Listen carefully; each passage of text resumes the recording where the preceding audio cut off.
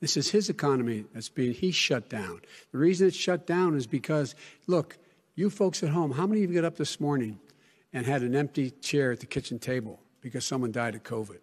How many of you were in a situation where you lost your mom or dad and you couldn't even speak to them? You had a nurse holding a phone up so you could, in fact, say goodbye. You would have lost far more people. Far more people. And, you would have been. And by the way, his own